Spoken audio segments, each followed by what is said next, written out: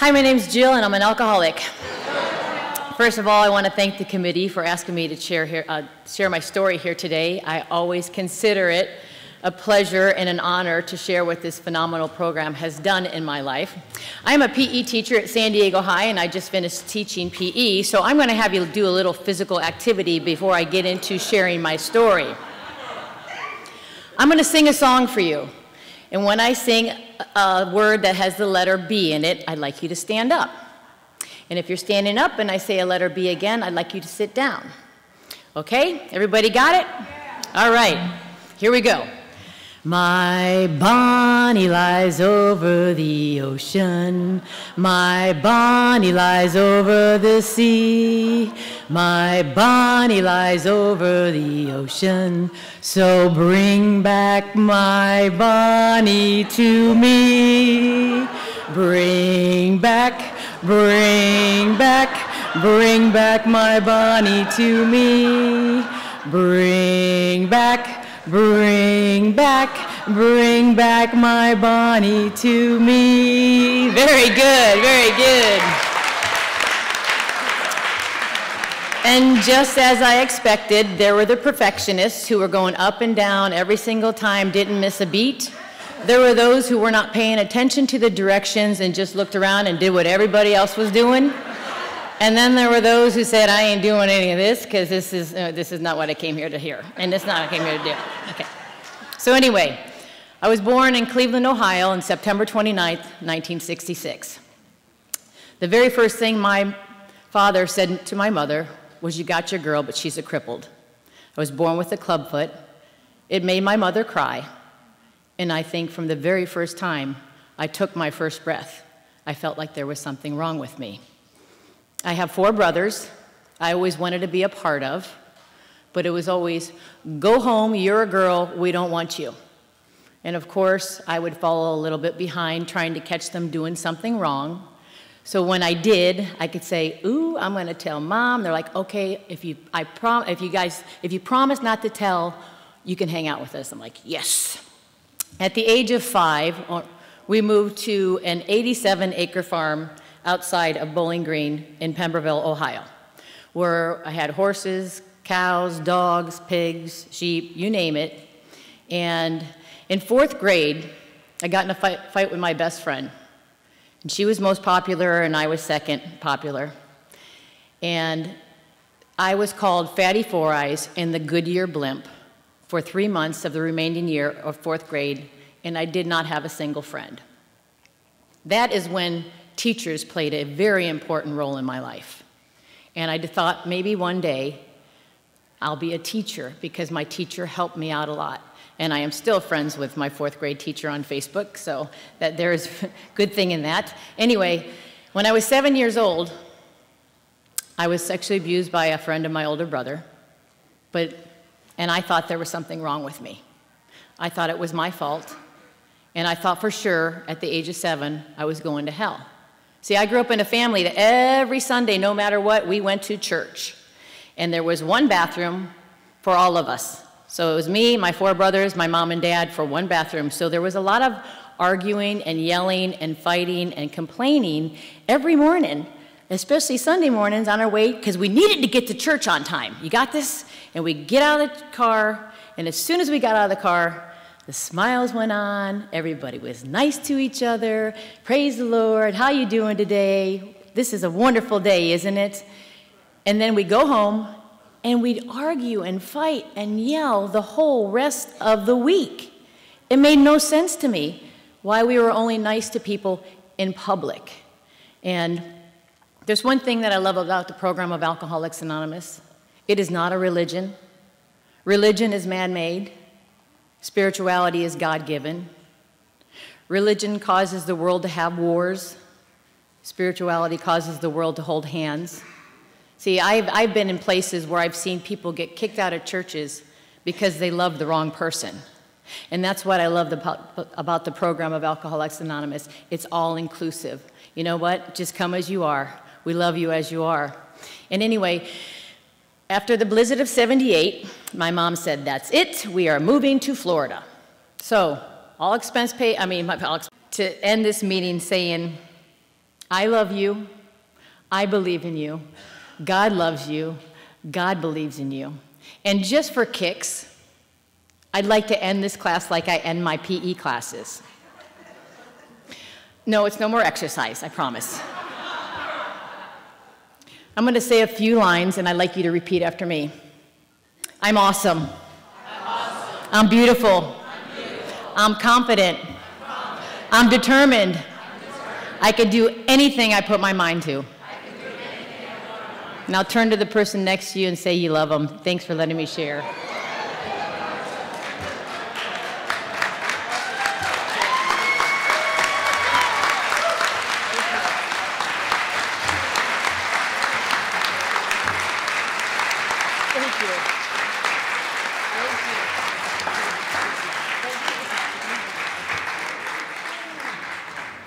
Paid trip to Florida. Of course, my parents were paying for it. Went to Florida, and I remember my father saying, we're going to a better place. There is no crying, no crying. Even though we were leaving all our animals behind and everything I knew. And I was like, okay. And it was always, are you crying? I'll give you something to cry about. And of course, off came the belt. The only emotion I really saw demonstrated in my family growing up was anger.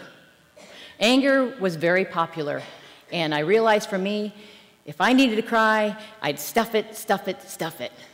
And being sober, one of the best gifts I've received in sobriety is the gift of my tears. Anyway, we moved down to Florida, and because I was on a farm, very much a tomboy, very much looked like a boy, everybody would say, I would introduce myself to, hello, my name is Jill. I'm a girl. I'm not a boy. Because Jill is very similar to Joe. You know, what's your name? Jill, Joe? Jill, Joe? Okay, no. Jill, I'm a girl. I'm not a boy.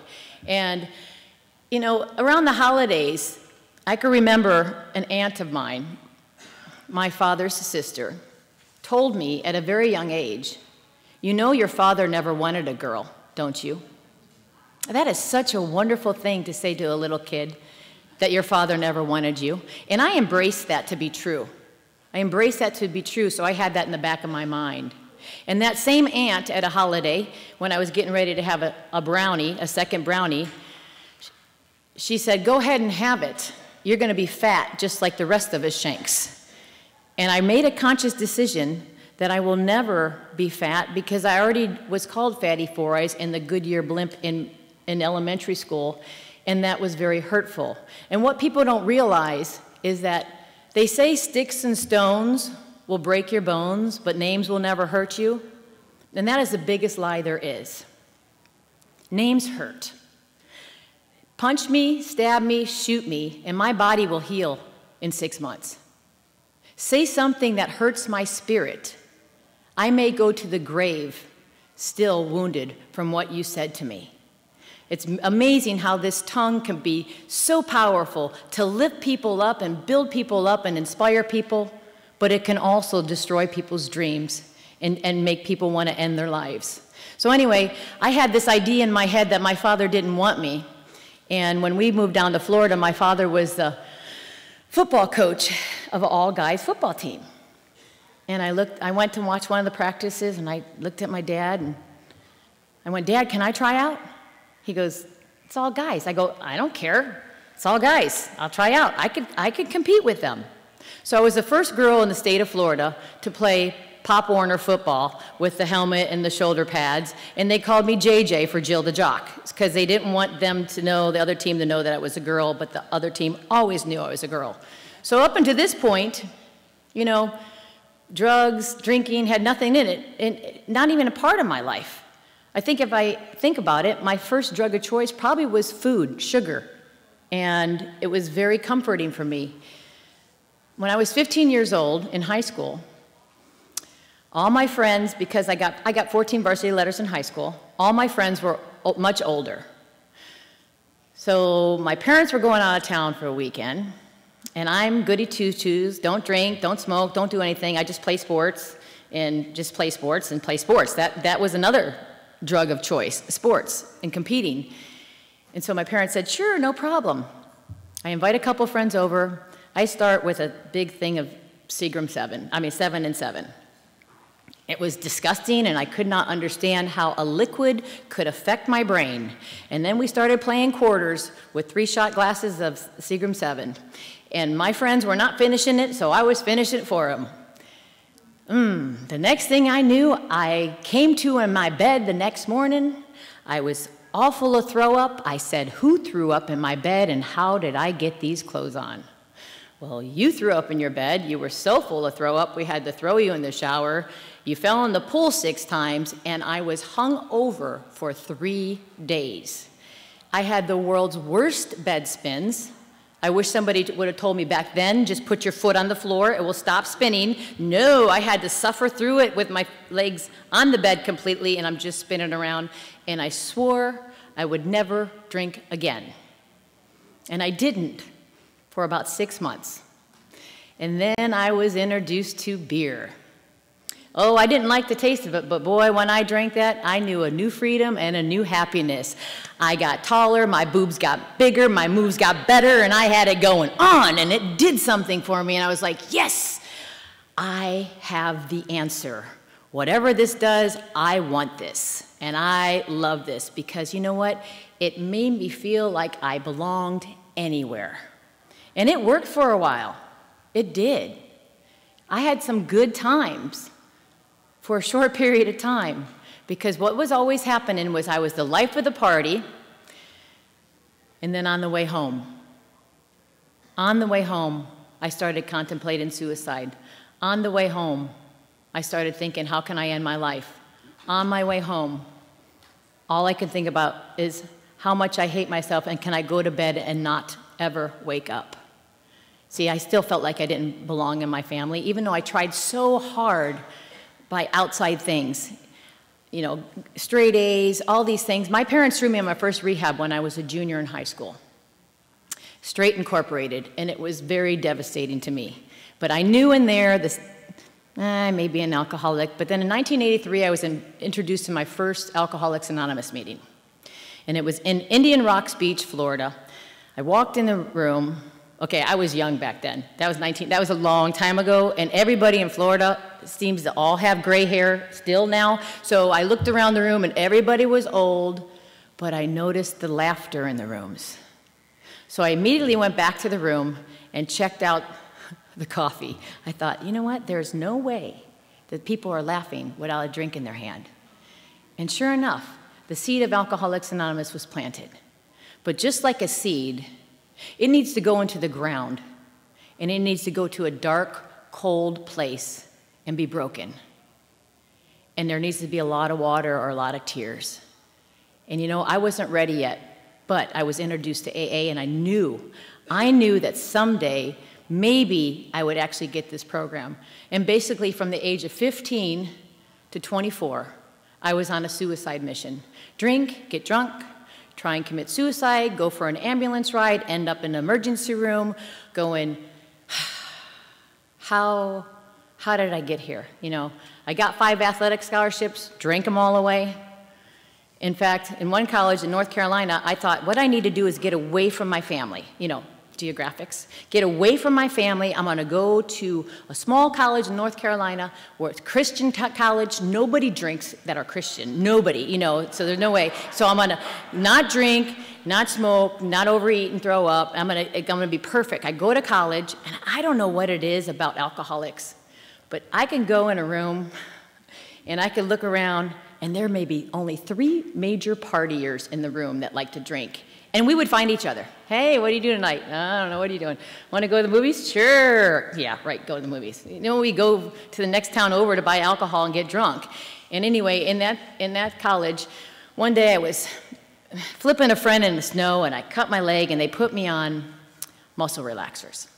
Now, I had kind of known in the back of my mind that I was an alcoholic. Well, that night, it was supposed to last me for 2 weeks. That night, I thought, what would happen if I added alcohol to these muscle relaxers?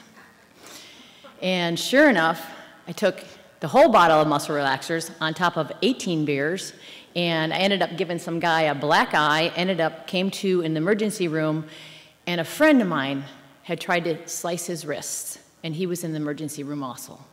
And we looked at each other and I went, "What are you doing?"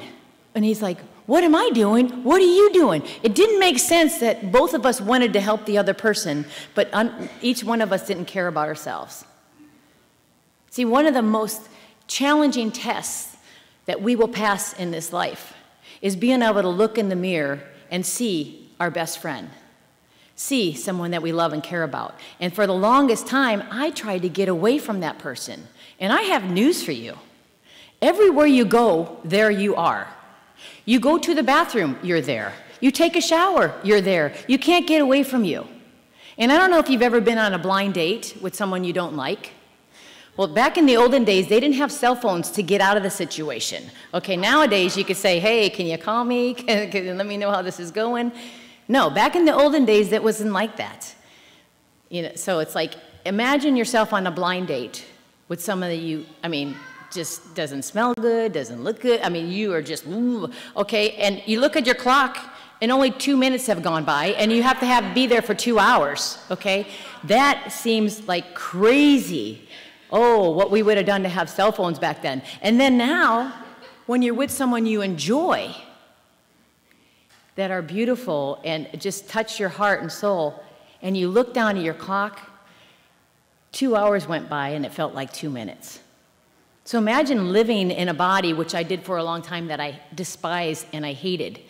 When I was 15, I got into competitive bodybuilding, and I really tried to, I did diet really, really well and hard, and my brother said, "Why are you dieting so hard?" After the first competition, I went behind the scenes, and there was all these goodies, cake, cookies, donuts, everything. I was so full after the competition, my brother said, "Why don't you throw up?" And I went, "That is disgusting. That is gross." But I did. And it was a great relief. And I, too, became addicted to eating and throwing up.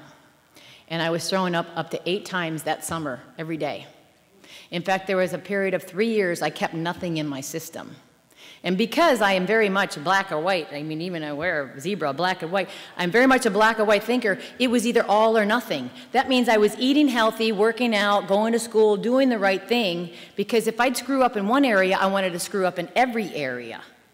And I had this guy, he was like my dad in AA, and he would tell me, "Jill, just put down the alcohol first. Everything else, the eating, the smoking, whatever else will come in line." And he also told me, "I want you to think of something. When you think about picking up that drink, I want you to imagine you're at the bar." They had bars with payphones in the back in the olden days. There wasn't. I'm at the bar, and he goes, "Put everything up there that means so much to you." And I go, "What do you mean?" He goes, "Put your family, put your friends, put your ability to walk, your ability to talk, your ability to go to the bathroom by yourself, your freedom, all up there on the bar. Because you are gambling all of that for this drink." And I went, "No." He goes, "Yes, you are. You don't know, and I don't know, when I pick up a drink, when a drink goes past these lips, I have no idea what's going to happen. I have no idea if I'm going to control it this time or not." And I went in and out. My first meeting was in 1983. My sobriety date, by the grace of God, is February 5th, 1994. But I'm telling you, in and out, in and out, in and out. It took me a whole year to stay sober on a Friday night. Monday through Friday, AA meetings. Friday night, drunk. Saturday night, drunk. Sunday, drunk. Monday, come in, cry, pick up a white surrender token. I have enough to pave my driveway. And they're like, "Who's least likely to get this program of Alcoholics Anonymous?" There's no way Jill's going to get this. There's no way. There was no way I was going to get this program. And you know what? I didn't get it. I came here and I prayed for the willingness to want to get it. It's not my job to change me. It's my job to be willing to change, and then God changes me. And what is change? Change. Constantly having adjustments, needing God every day, or gratitude. I'm weird. I like acronyms and all that stuff. I love that kind of stuff. And I realized that, you know what? After so many suicide attempts, I'm at the University of Tampa. I failed a makeup trigonometry test, okay? This is someone who likes to get straight A's. I failed a makeup test, and I went, that's it? Because for the longest time, I went to class from 8 to 3. From 3 to 5, I was at volleyball practice. From 6 to midnight, I was waitressing. From midnight to 3, I'd be studying. Then I'd do the same thing over again, and I went, forget it, I'm just gonna go drink. And you know, when you're younger, you ask somebody older to buy alcohol for you when you're not of age. You just stand, hey, you wanna get me some alcohol? Sure, you know, you could take a few. And I got in my car and I drove, went somewhere. All I know is at 8 p.m. in the evening that night, okay, I have no recollection from 8:30 in the morning to 8 at night. Apparently, I got in my car and drove, and I was going 80 miles an hour in a 40-mile-an-hour zone. I hit the back end of a semi. I flipped over 3 lanes of traffic. I flew out of the car hit a tree, caught on fire. I was 3 yards from the road, 3 yards from the tree and my car on fire, and I landed flat on my back. And I heard people come over, should we move her? Is she dead? What's going on? I don't know. Apparently, I got up and started walking to college. And they said, hey, where you going, lady? And I said, I'm gonna go sleep off my buzz before volleyball practice. And they said, excuse me, young lady, you need to either go to the hospital or you're going to jail. And I went, where's the ambulance? And then even in the hospital at 7 o'clock at night, the nurse goes, hey doctor, there goes your patient. Where are you going? I'm gonna go sleep off my buzz before volleyball practice. I was determined to get to volleyball practice. And it was, you would have thought that would have stopped me from drinking and driving. No, I was drinking and riding my bicycle, drunk and hitting parked cars and saying, oh, it's my contact, oh, it's my contact. And then at that same college at University of Tampa, I was in New Orleans, and I used to like to drink, and then I used to like to think, you know, my father never wanted me. I was sexually abused. Yeah, I loved that playing those tapes over and over. It creates such a positive life. And so I wanted to go for a walk. We were on the 8th floor of a hotel building, and they wouldn't let me out of the hotel building. So I hung over. I went, there's a balcony and a balcony and a balcony. I ran, boom, jump. Went to the next one. Boom. My coach goes, you better stop right there. Oh, yeah. What am I supposed to stop and say I fell in from 4 floors up? No, I didn't. I kept on going. I went all the way down. I ended up getting tackled by a classmate. But can you believe, because of my behavior under the influence of alcohol, they took away my athletic scholarship because I was not a good example to the athletic team? How could they just really take that away? And now that they took my athletic scholarship away, what better thing to do than get a job at the cafeteria to feed my other addiction? So anyway, in 1991, my father told me to go try out for this game show, American Gladiators. I had no idea what it was. Over 3,000 people tried out, and I was one of 12 to be picked. It was an all-expense-paid trip to California, and I knew when I was getting on that plane, I was going to come out to California and get clean and sober for the last time, or go back in a body bag. See, that was the all-or-nothing kind of thinking. My father told me growing up, you don't want to be a teacher, there's no money in it. I came out to California, I got my teaching credential. Do we do that with our parents? What's funny is the older I get, the more I realize my parents were right in a lot of things, which really sucks, but anyway. I came out here, and in 1991, like I said, I was on American Gladiators. I lost by 4 seconds in the eliminator to the girl who went to the finals. And they gave me the ticket 2 weeks before, and I went to AA meetings, and I gave some people the tickets in AA meetings. I should have said, I need you to be there to support me. I need your support. But here's what I did, because my wonderful, great self-esteem back then was, oh, if you have something else to do, I understand, don't worry about it. Not one person showed up to support me because they had other things to do. I lost. I went behind the scenes. First of all, the cameras are like this close, and you're supposed to pretend like they're not there, which is very hard to not pretend like something's right here. I went behind the scenes of the curtain, and I just broke down crying. And I went, you're such a loser. You're no good. I can't believe you're such a loser. Because I come from such a competitive family. It's all about winning, winning, winning, winning, bringing home the W. And I was ashamed. And I thought, I'm going to go to Jerry's Deli, where everybody hangs out afterwards, and see if I see any friends in AA. And I didn't see anyone. So I went and bought 1 beer. and then one 12-pack. And then I went and got a whole bunch of food. And it was not a very good experience because I didn't realize how strong some of the other gladiators are, if you know what I mean. And I got myself in a very bad situation. But I got away from my family. And as much as I love my family, sometimes family has a way of pushing our buttons. And family has a way, they can't make us drink, but they could sure make us thirsty. And my family made me really thirsty. And so that's why I needed to come out and get away from my family to get to know who I am. You know, I lost 5 athletic scholarships, got kicked out of 2 colleges, went through 4 alcohol and drug treatment centers. But since I've been out in California, I was on American Gladiators. In 1997, I played women's professional baseball. In 2000, I played women's professional football. You know, I've done a lot of these things. I've achieved a lot of these things. I got these certificates because it was all about achievement, because that's how I used to get my self-esteem. If I did this, you'll love me. If I do this, you'll love me. And it's interesting, now that I love me, none of that stuff even matters. And it's funny because when I came to the rooms like this, I wanted all you guys to like me so much. I wanted you to go, man, she was phenomenal, she was great.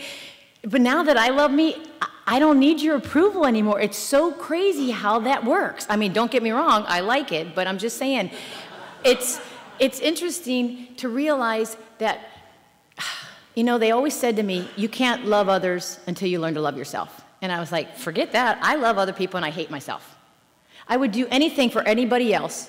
I'd give the shirt off my back for somebody else before I take care of myself. And I've learned in these rooms that I need to take care of me first. If I don't take care of me first, and I'm going to tell you, it's the nightly news and the morning news. AM news, news PM. News, nutrition, exercise, water, sleep. AM is Alcoholics Anonymous meetings. PM is prayer and meditation. I need to take care of these things because yes, I'm a spiritual being, but I'm having a physical experience. And I don't know about you guys, but when I don't feel well, I don't want to pray. I don't want to go to meetings. I don't want to do anything. So that means I need to take care of my physical body first. And I had to learn how to say no because I was such a people pleaser, especially when it came to authority figures. Oh, yeah, I could do that. Oh, yeah, I could do that. I could do that. My first year teaching at Our Lady of Malibu School, Our Lady of Malibu, yes, there is such a place called Our Lady of Malibu. I taught first grade in the morning, K-8, PE in the afternoon, 7th and 8th grade science.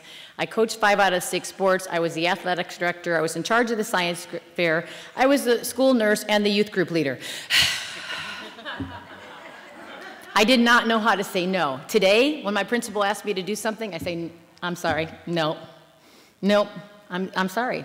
You know, I've done all that. So it's interesting, but I've learned so much in these rooms, and what I realized a long time ago was because I was such a perfectionist, and it upset me very greatly when I did my 5th step to realize that perfectionism is a character defect. I had no idea. I thought it was something good. I thought if everybody was perfectionist, this world would be such a great place. No, if everybody was a perfectionist, we would all be miserable because no one is perfect. So I strive for excellence today. But before, I used to strive for perfection, so here's what I would do. Okay, I want to do it perfect.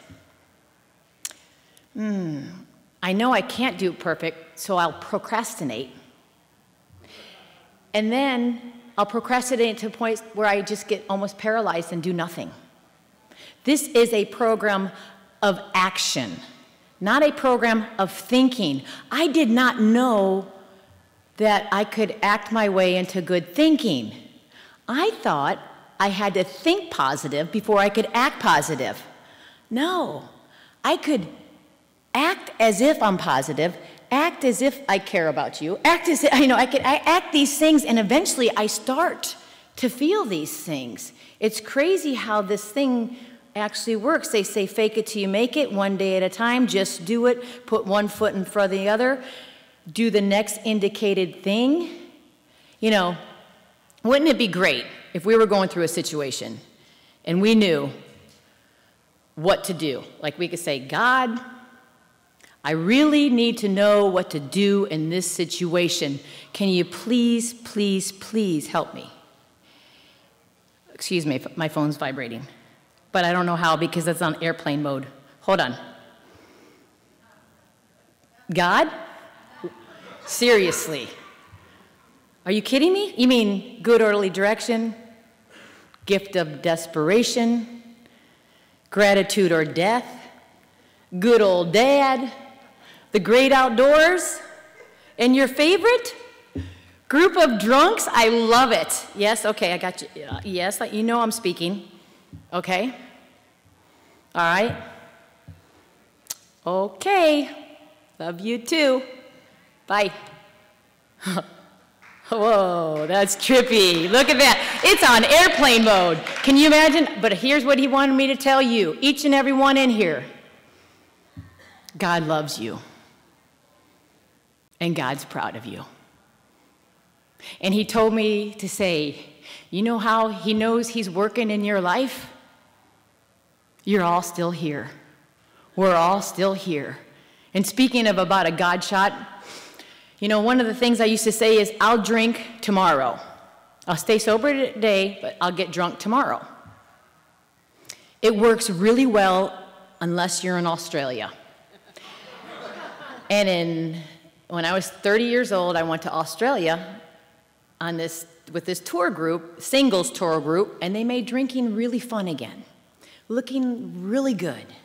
And like I said, I relapsed. I went in and out for 12 years, and I used to keep a list of things that I'm going to drink next, all the new inventions. You know, next time I drink, I got to try this and this and this, because I relapsed so much. It's like, what the heck, you know?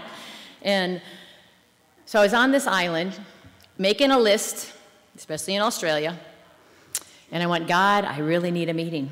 I really need a meeting. Knowing there's not going to be a meeting out on this island at all. It's only the bar and restaurant and where we slept, and that's it. And I'm hiking down this path, tormenting whether or not I'm going to drink or not, like we do before we are convinced that we're completely alcoholics and are very thoroughly have done a first step. Because once we are really done a first step, drinking is no longer an option. We go to the next thing. And I'm walking. I was still debating back and forth. There's this gentleman walking towards me in a path, and he has his shirt open, and he has the Alcoholics Anonymous symbol around his neck.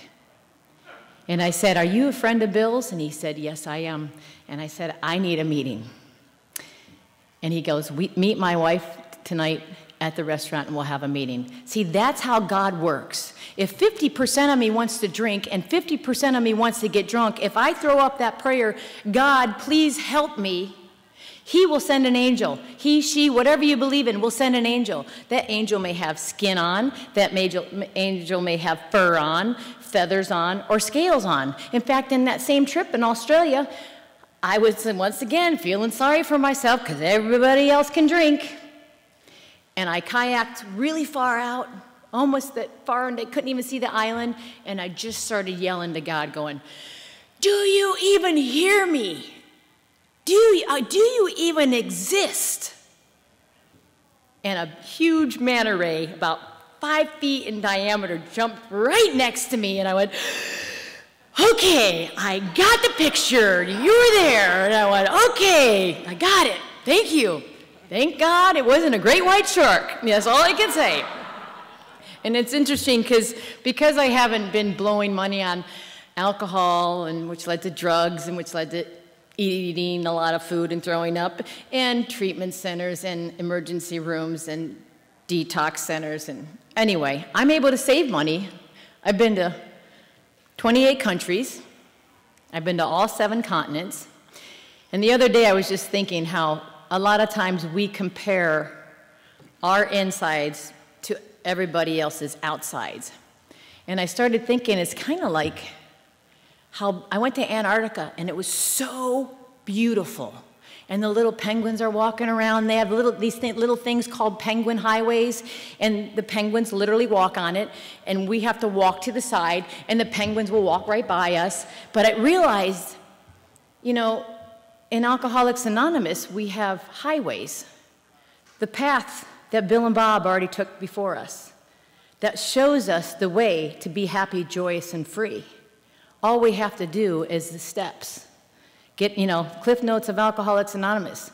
Don't drink, go to meetings, get a sponsor, work the steps, call 3 alcoholics, or be in contact with 3 alcoholics every day. And the interesting thing about Antarctica is it's so beautiful to look at. But God forbid you smell. Because there's penguin poop everywhere, and it smells so badly. I'm so grateful that when I sent postcards, it didn't say scratch and sniff, because it would have been very bad and no one would ever go there again. I'm telling you. If anybody's been to La Jolla, where all the seals are, multiply that by 100.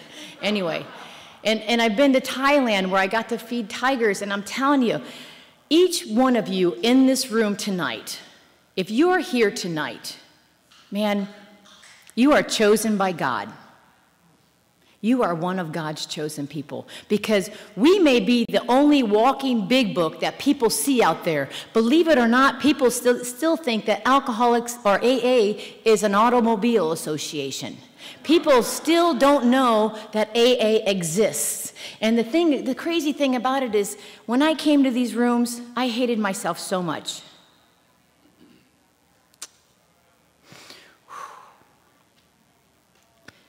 I was so messed up and so lost. And I hated myself that it didn't matter if you loved me and cared about me, because I was going to do something so stupid, whether it was get in my car and drive or try and go on the top of the car when you're driving the car. I mean, just stupid stuff to push you away. And if you loved me and cared about me, I thought there was something wrong with you. You see, I love the story in the big book about the Titanic, because here we are, doesn't matter what we have in common. Rich, poor, black, white, Hispanic, doesn't matter. Once our butt hits that water, we all have something in common. That water is alcoholism. And the lifeboats are Alcoholics Anonymous. And you guys were throwing the life raft out to me saying, here, or the life ring saying, grab it, and I'll pull you in. But because I'm so dramatic, I wanted you to jump in the water, put your arm around me, and bring me and put me in the boat yourself. I wanted you to do the work for me. And all I need to do is put my arm in that ring, and you guys would pull me in the boat. See, I can't work this for you, and you can't work it for me. It's kind of like eating. I can't go, oh, this is good, isn't it good? And you don't give you anything. You're sitting there going, oh, you have to eat for yourself. You have to exercise for yourself. This program is something we do one day at a time. Yeah, and I'm really competitive, and I will be an athlete to the nth degree. And I realize competitivism is also a character defect of mine, because I didn't know how to have fun. Now, this year I was voted Teacher of the Year because I know how to have fun. I know how to do crazy things with my students. I don't care if they know the rules. I don't care. All I care is that they're moving back and having fun and enjoying themselves. You see, my brother's still a big-time wrestler, and there was a picture he posted on Facebook of a referee holding up the winner's arm. And he said, only a few people will get to know this, the victory. But you know what? Every day, as an alcoholic, we do not pick up a drink, we get that victory. Every day, we don't pick up the drink, we win the World Cup. We win the World Series. We win the Super Bowl. Every single day, an alcoholic gets through the day without drinking. It is a victory. And I never felt like I belonged anywhere. Never felt like I belonged in my family with 4 brothers. Never felt like I belonged on the football team. Never felt like I belonged on any of the sports teams. Definitely didn't feel like I belonged in any of the colleges. However, I'm lots of friends with people on Facebook that tell me they remember helping me. They remember bringing me back to the dorm drunk, and I just say, thank you. I have to thank everybody out there for being there for me when I was in a blackout, and that I didn't kill somebody or kill myself in a blackout.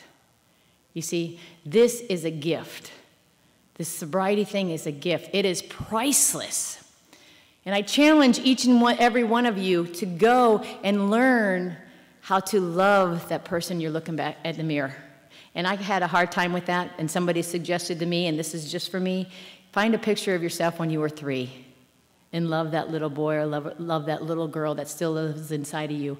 Because it doesn't matter if we're 3 or 103, we still have that little 3-year-old child inside of us. And it doesn't matter if you're 3 or 103, dreams still come true. And you are never too old to manifest the dreams in your life. And as I was saying, I never felt like I belonged anywhere, but I do belong in the program, in any room of Alcoholics Anonymous. I can go anywhere in the world and walk in the room and feel the feeling. In fact, I walked in rooms where I had no idea what they were saying because it was in another language, but I felt the feeling and I knew I was home. You see, you are God's chosen people. We are God's chosen people. We get to live 2 lifetimes in 1 lifetime. I am no longer the falling down drunk that likes to go for ambulance rides and end up in detox centers and treatment facilities. In fact, another God shot was in a detox center when my parents finally gave me the first time of tough love. They said, here's your stuff. We don't want you unless you're going to decide to get better. And that was progress for my parents, because my mom used to believe me when I said I wasn't drinking, I was just making out with a guy that was drinking. She believed that, you know. And so here I am in this detox center. They locked me in a room. It was basically because I was a threat to myself, and I realized they left a belt in my suitcase. And I was getting ready to go in the shower and hang myself because I didn't want to live anymore. And my mom also brought a picture of my higher power in a big book. And I felt my God say so strong in my spirit, I will never leave you nor forsake you. I am here for you. I love you. You will get through this. You know, that is just one of the times my God has come through for me. Another time I had relapsed with my eating, and I didn't want to live with my head in the toilet because that would lead back to drinking. I held a loaded gun in my hand, put it in my mouth, put it against my head, put it underneath, and I felt God say so strongly in my spirit, if you do it, you're still going to live. You may be in a wheelchair for the rest of your life, but you're going to live because I have work for you to do. I put that gun down, and I picked up the phone, and I called a friend, and I cried, and I cried. Sometimes all we need is a good cry. They say, watch out for HALT, hungry, angry, lonely, tired. Let me tell you, every time I relapsed, I was in one of those. So I'm going to leave you with something that I have in a couple places in my house because I need to remember. I was regretting the past and fearing the future. And I heard my God say to me, when you're in the past with all its regret and shame, it is difficult. My name is not I was. And when you're in the future with all its anxieties and fears, it is difficult because my God says my name is not I will be. But when you're in this moment, this precious moment, it is not hard because my God says my name is I am. That's how we stay sober. 1 second at a time, 1 minute at a time, 1 hour, 1 day. And let me tell you something, fasten your seatbelt because you could have a life beyond your wildest dreams. And if you're down and out and having a hard time in sobriety right now, I want to tell you, it will pass. It will pass, I promise you. Suddenly the cancer can be gone. Suddenly the job you've been looking for can be found. Suddenly the love of your life can come into your life. I remember, I'm still waiting for that. I remember I said, I can't get sober. What about when I get married? And what about, you know, when I want to drink champagne at the wedding? That still hasn't happened, so whatever. You know, it's like I'm still, yeah. But you know what? I'm happy. I'm happy, I'm happy, I'm happy. And I'm sober. And life was meant to be enjoyed, and enjoying life means making a decision to enjoy my life. I make a decision. I get to clean my house. I have a house to clean. I get to go to work. I have a job I get to go to. I get to, believe it or not, take a bath, because sometimes I'm like, I don't feel like it.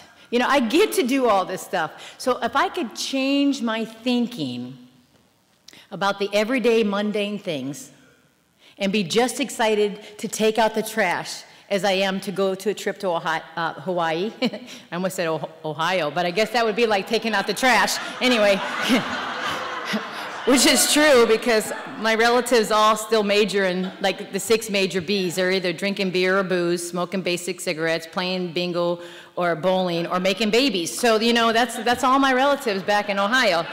Anyway, I mean, I love Midwesterners, don't get me wrong. It's interesting, though. I just want